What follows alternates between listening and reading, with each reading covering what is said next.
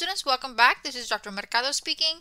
We are continuing covering Chapter 6, which deals with analyzing and journalizing payroll. This is Accounting 1329, Payroll and Business Tax Accounting. By now, all of you should have already read the chapter, okay? And we are applying in Chapter 6 everything that we have learned in Chapters 1 through 5. So we've covered, OASDI, HI, FUTA, SUTA, unemployment taxes. All of this have been covered in prior chapters, and now we're putting it together to do our journal entries, okay? So we still have to refer to information from the past chapters that has been covered, okay? So remember to read Chapter 6 before you attempt any of your assignments, then we dive in, okay? We are going to continue covering, in this particular lecture, we are covering Problem 6-9A, okay? Problem 6-9A reads as follows.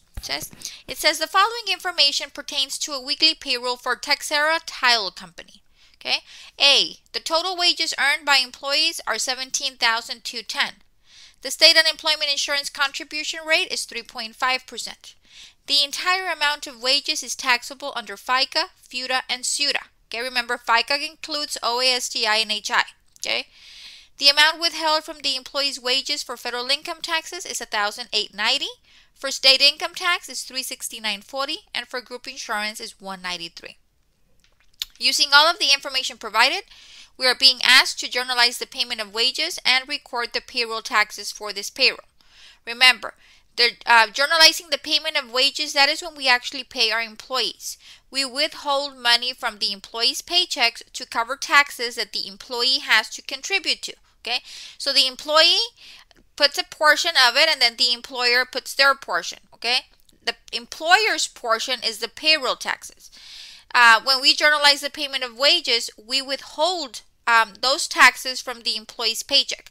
So we figure out how much taxes the employees due, we withhold that money, and then we pay the difference to the employees. Okay, so we just need to figure out, whenever we pay our employees, we have to pay the employees, that is the payment of wages, and then we have to have an extra entry to record the payroll taxes. Okay, so let's begin. Okay, we always begin with our wages. Okay, it's either wages or wages expense. I like to use the word expense, but I believe in Cengage they only use the word wages. Okay, to me, having the word expense in it makes me understand that these are wages that are paid to my employees. But regardless, wages or wages expense, we start with that figure. That amount is the total wages earned by the employees. Okay, that is given to you in letter A. Okay, so the wages earned by the employees is $17,210. Okay, so that is going to be my wages expense. Okay, this is how much we owe our employees. Okay, this is what our employees worked, and now we are responsible to pay them. Okay, so we the company have wages expense of $17,210. Okay, now from that wages expense, we have to make some deductions. We have to withhold some of that money because the employees are responsible for some taxes. Okay, the first taxes that we have to withhold are the FICA taxes for OASDI. Okay, and we're putting this money that we are withholding into payable accounts. Remember, this money does not belong to us, to Texera Tile Company. No, this money belongs to different taxing entities. All we're doing is we're withholding it from the employees' paychecks. We're putting them into these temporary accounts, which are our payable accounts, and we put them into separate accounts. That way we know how much taxes was collected for each of the different taxes. Okay, so we put them into these payable accounts, and then when the time comes, we have to submit payment for those taxes. Okay, so the first one we have is we're going to have FICA taxes payable. Okay, for OASDI. Okay, and I'm going to run my calculations here on the side. That way you have it for reference. Okay, so we're going to go ahead and remember, on letter C, it says that the entire amount, okay, the entire amount of wages is taxable, okay, for FICA, FUTA, and SUTA. So the entire amount is the $17,210. So for my OASDI, I'm going to get my $17,000, and let me go ahead and it is Arial 16. Let me go ahead and just format this real quick. That way it matches Arial 16. Okay. So we are getting the wages of $17,210, and I'm going to multiply it by my OASDI rate of 6.2%. Okay. Let me get my magical calculator out and let's see what it does. Okay, so 17,210 times 6.2%. That gives me 1,067.02. Okay, remember, if you see the word payable, that means it's a liability account. The normal balance of a liability account is a credit. So whenever you see the word payable, whenever you're putting money into the account, you would credit. Okay, for a liability account, a credit increases the account, a debit decreases the account. Okay, so the amount is 1067.02. Okay. Next, we're gonna have FICA taxes payable. What did I do? Let me go back. Okay, there we go. So we have FICA taxes payable HI. Okay, so for HI, we're going to get the 17,210. And I'm going to multiply it by 1.45%. That is my HI rate. Okay, so we're going to get 17,210 times 1.45%. Okay, now look at this number. It's 249.545. It has 3 digits. We need to round to 2 digits. Remember, if it's a 5 or greater, if the third digit is a 5 or greater, that second digit is going to be rounded up by 1. Okay, so because this is a 5, then this number is going to go, it's going to convert to 249.55. Be very careful on your rounding. This is a very common mistake students do. So look at that third digit. If it's a 5 or greater, you round that second digit up by 1. If it's between a 0 and a 4, you leave that second digit as is. Okay, so in this case, it's going to be 249.55. Okay.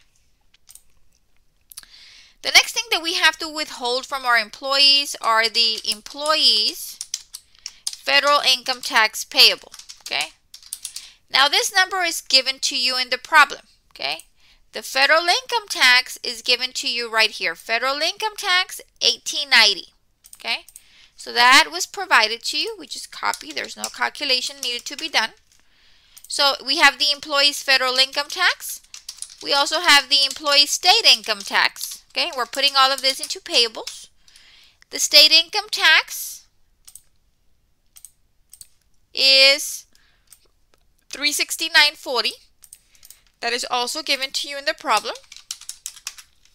Okay, and we have the last item. We have the group insurance. Okay, so we have group insurance premiums collected. Okay.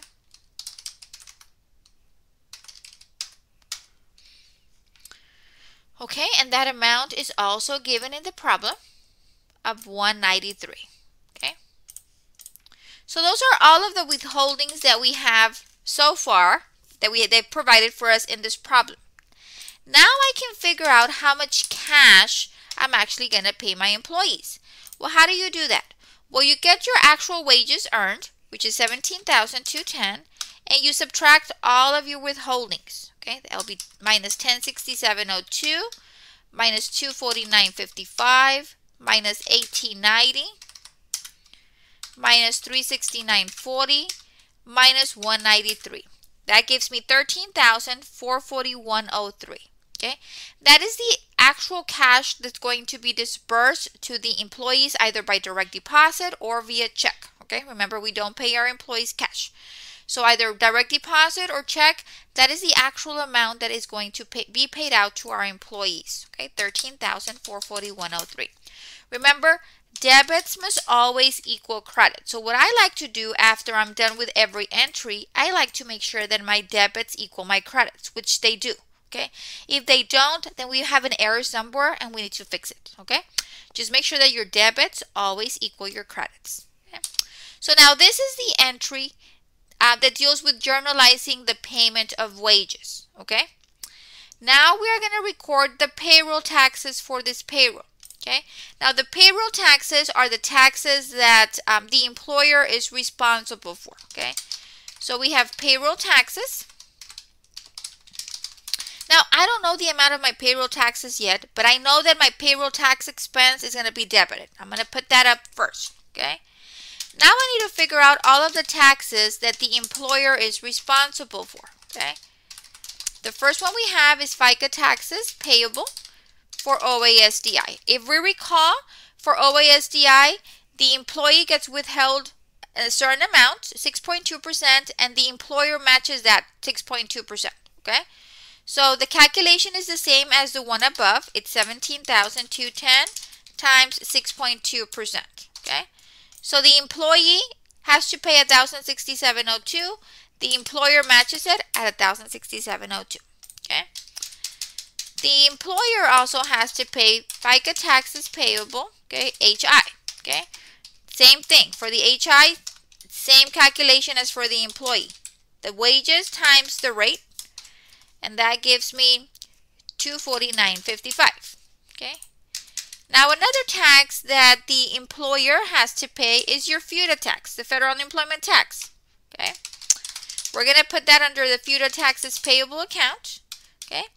And for that one, we have, remember, always refer to letter C. It says that the entire amount of wages is taxable under FICA, FUTA, and SUTA.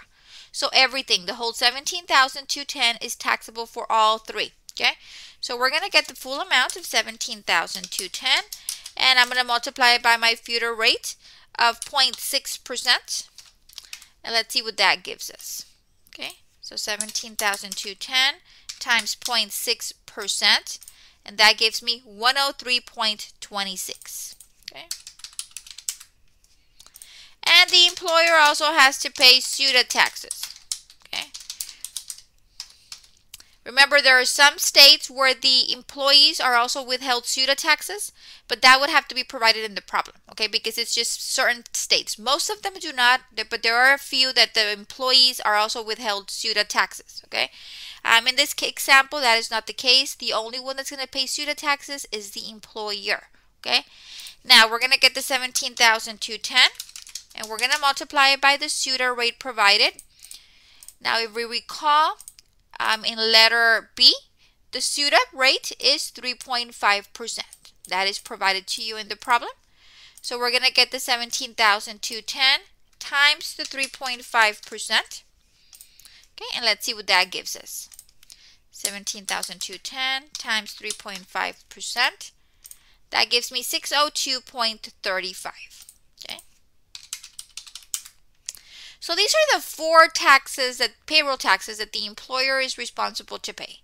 OASDI, HI, FUTA, and SUTA. This is their responsibility, okay?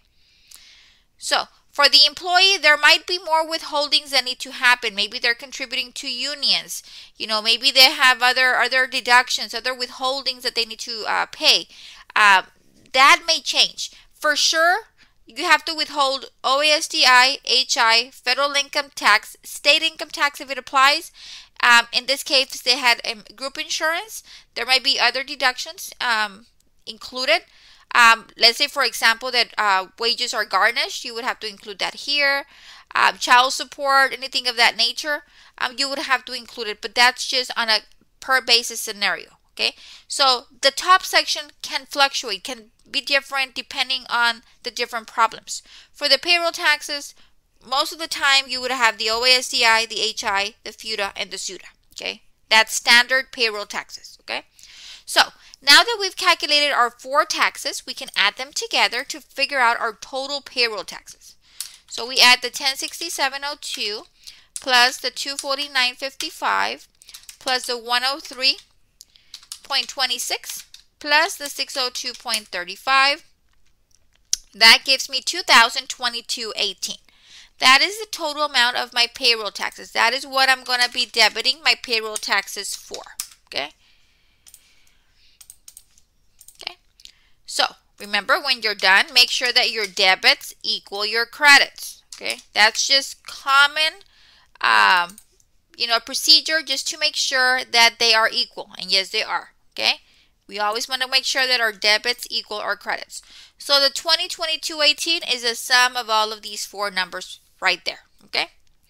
So, this is a very straightforward example of how to record entries for the payment of wages, which is the top part, and then your payroll taxes on the bottom. okay?